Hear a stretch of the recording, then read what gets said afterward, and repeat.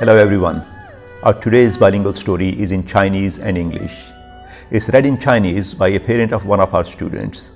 It's written and read in English by a Year 9 girl. So let's make a start. The King's Painting. 曾經有一位國王，只有一隻腳和一隻眼睛，但是他非常聰明，他對所有人都是公正的，並且他們過着幸福而健康的生活。Once there was a king who had only one leg and one eye but was very intelligent. He was just to all people and they lived happy and healthy lives because of him. 有一天，他經過宮殿的走廊，看到了他的祖先畫像，但是國王從來沒有畫過他的畫像，由於他的殘疾，不確定他的畫像如何。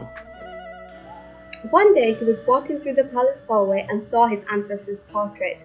The king, however, never had his portrait painted.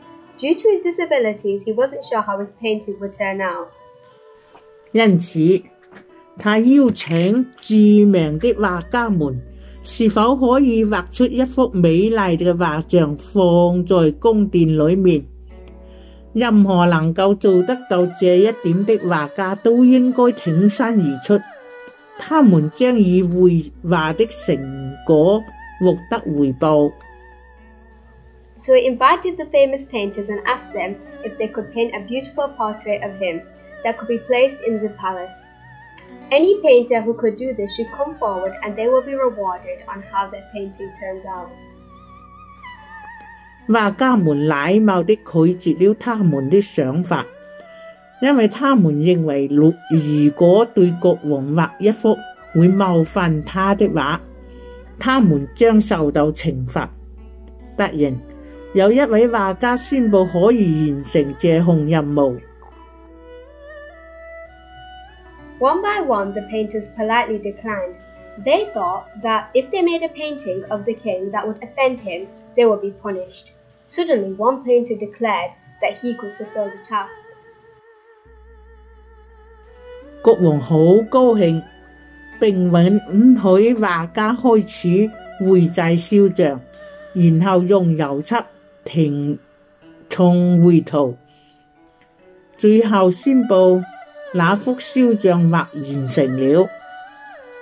當畫家取出這幅肖像畫時，包括國王在內的所有人都被驚呆了。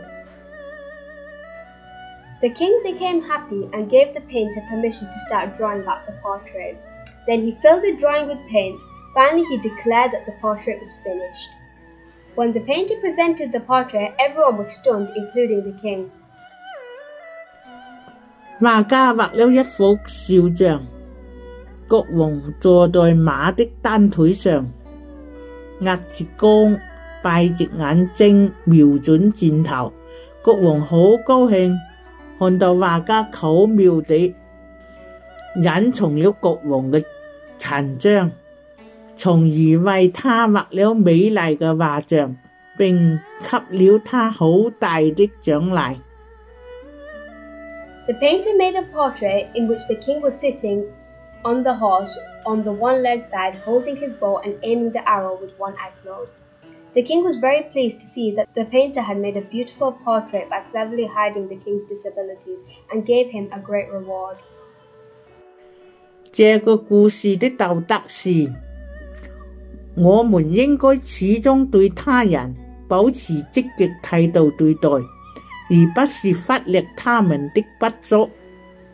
The moral of the story is we should always think positive of others and ignore their deficiencies. If you would like to translate this story or any other story that you would like to share with us, then please contact us using the details on the screen.